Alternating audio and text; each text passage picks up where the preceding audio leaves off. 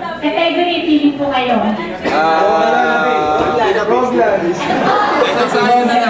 History. History, number. 10. 10, kasaysayan. Number 10. Ito. Petsa ng kinasilayan ang pangalaang Commonwealth. A. Nobyembre 1935. B. Nobyembre 11, 1935. Sorry po. C. Nobyembre 15, 1935. Okay. Teka muna. Ay, yung uno, mali. Dos, tama. Sais. Mali. Bigatin. Mali. Balarila, number 9. Okay. Sabihin kung alin sa pag-uusap ang idiomatiko. Kahit na mag-reveal ng asin ang mag-anak, ay ayaw nilang humingi ng tulong sa mayamang kamag-anak. A. Mayamang kamag-anak. B. Mag-reveal ng asin. C. Ayaw humingi. Idiomatiko ang bibili. Okay, time's up. Itaas. Ang tamang sagot ay B. Mag-reveal ng asin. Okay, lahat tama. Next category. Sir, ano? Okay, taong 1963, nang 24 na kabataang Pilipino ang namatay sa isang aksidente sa I-book mo ah.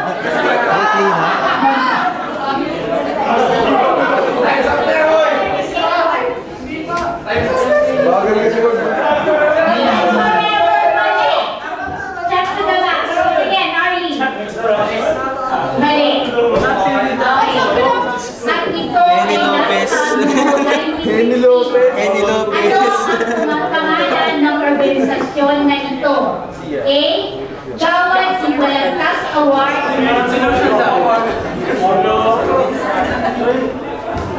Si Benjo. Si Benjo.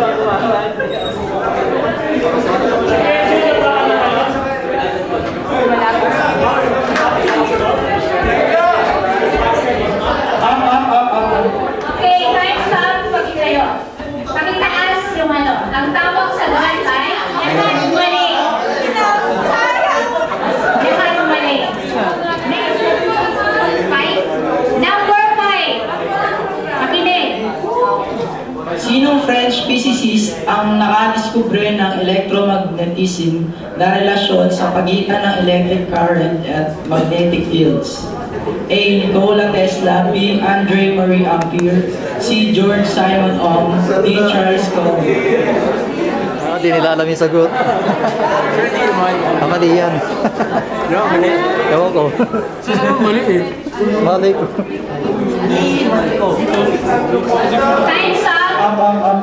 Pakitaas na. Okay. Ang mali. Tama kami. Yung Chuck Forever, tumama kami. Tama kami. Ang husay maghula. Okay. Next category. Sir Patrick, siya ang general na naging dahilan upang mapasailalim ng mga Amerikano ang Maynila sa kamay ng mga Kastila. A. George Beery. B. Wesley Merritt. C. Leonard Wood. D. Douglas MacArthur. Victor Wood.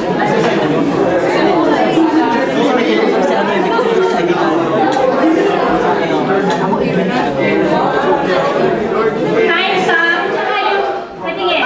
Yung dos mali din. Yes, tama na. Next category. Sir, ready? Isa pa. General information. Number